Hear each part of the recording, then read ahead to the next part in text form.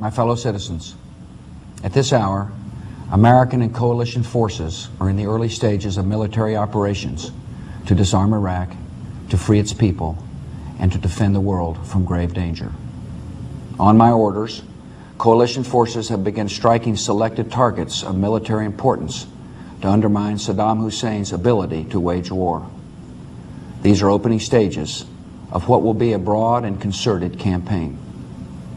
More than 35 countries are giving crucial support, from the use of naval and air bases to help with intelligence and logistics to the deployment of combat units.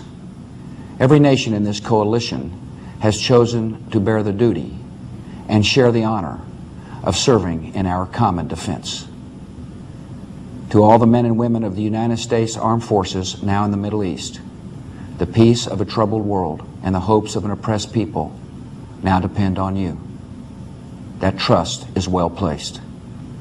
The enemies you confront will come to know your skill and bravery. The people you liberate will witness the honorable and decent spirit of the American military. In this conflict, America faces an enemy who has no regard for conventions of war or rules of morality. Saddam Hussein has placed Iraqi troops and equipment in civilian areas, attempting to use innocent men, women, and children as shields for his own military, a final atrocity against his people. I want Americans and all the world to know that coalition forces will make every effort to spare innocent civilians from harm. A campaign on the harsh terrain of a nation as large as California could be longer and more difficult than some predict. And helping Iraqis achieve a united, stable, and free country will require our sustained commitment. We come to Iraq with respect for its citizens, for their great civilization, and for the religious faiths they practice. We have no ambition in Iraq except to remove a threat and restore control of that country to its own people. I know that the families of our military are praying that all those who serve will return safely and soon. Millions of Americans are praying with you for the safety of your loved ones and for the protection of the innocent. For your sacrifice, you have the gratitude and respect of the American people.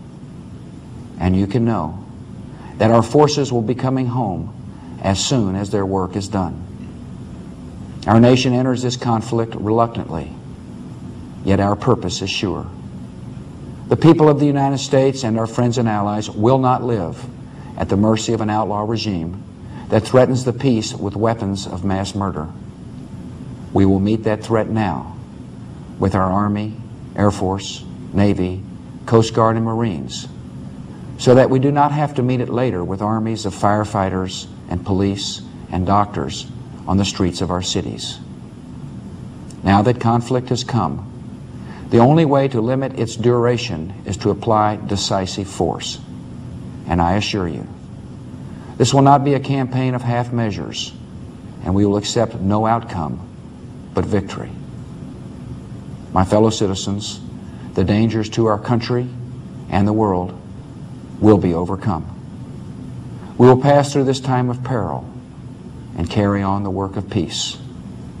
We will defend our freedom. We will bring freedom to others, and we will prevail. May God bless our country and all who defend her.